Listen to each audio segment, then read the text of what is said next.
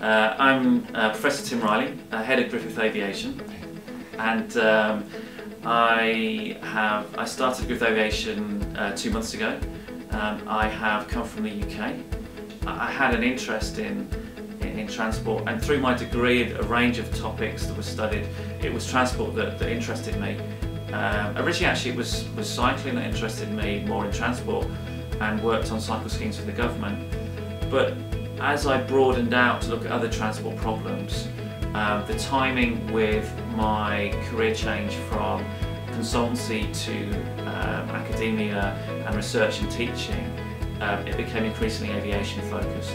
So the challenges in the UK, such as where to build future runways, the challenges about increasing passenger demand for air transport, that they became bigger issues, and that was where the research interest went.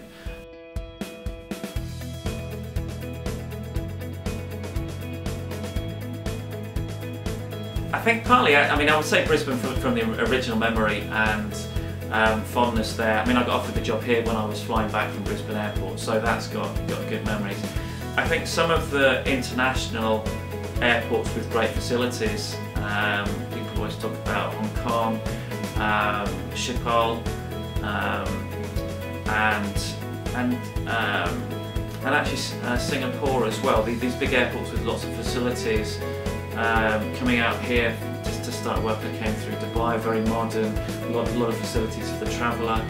So in terms of general airports, what they offer, they would be good examples. I have fond memories of different airports in the UK who I've worked with and collaborated with, I think particularly Manchester, but also Gatwick, Heathrow, and then some smaller airports such as Cardiff Airport and Robinson airports.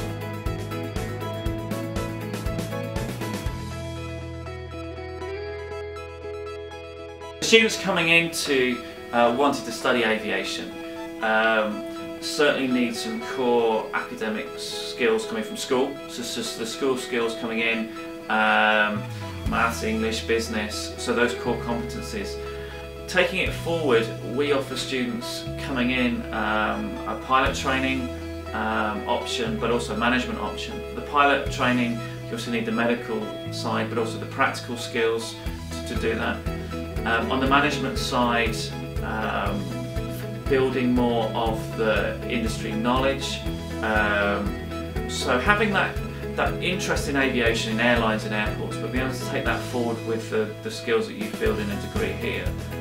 I think longer term, there are a lot of opportunities in the industry.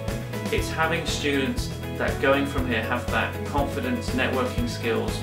Certainly two of those things that we're keen to build upon, and I've seen that from students in the UK, that coming from 16, 17, 18 to then going out in the industry after a degree here, that we would like, and we do, build upon those skills that, like many industries, aviation is about building your network of contacts, about selling yourself, about taking those core competencies forward to build not just into the next job but into a successful career in aviation.